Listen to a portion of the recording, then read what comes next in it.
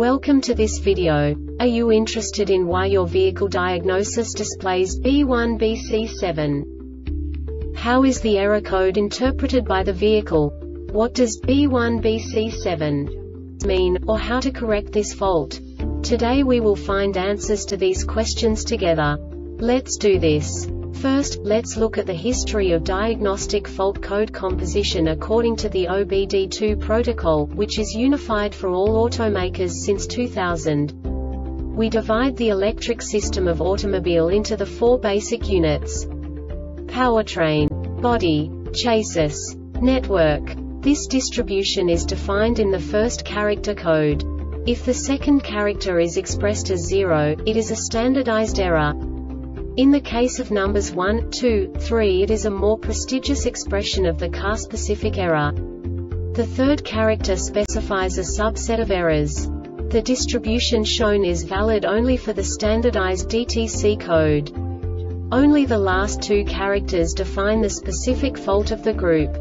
Let's not forget that such a division is valid only if the other character code is expressed by the number 0. Our website airbagreset.sk produces useful videos for you.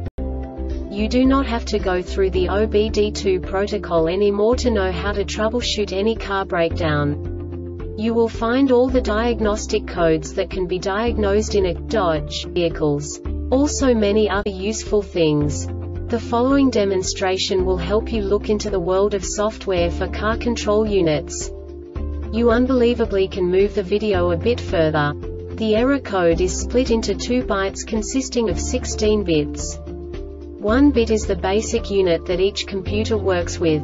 The bit has 2 logical states: 0, low level, 1, high level. By combining the first 2 bits, the basic character of the error code is expressed. The next 2 beats again determine the second character. The last beat styles of the first byte define the third character of the code. The second byte is composed of a combination of 8 bits. The first 4 bits determine the fourth character of the code. And the combination of the last 4 bits defines the fifth character. A single byte conceals 256 possible combinations. We now know in what way the diagnostic tool translates the received information into a more comprehensible format. The number itself does not make sense to us if we cannot assign information about it to what it actually expresses.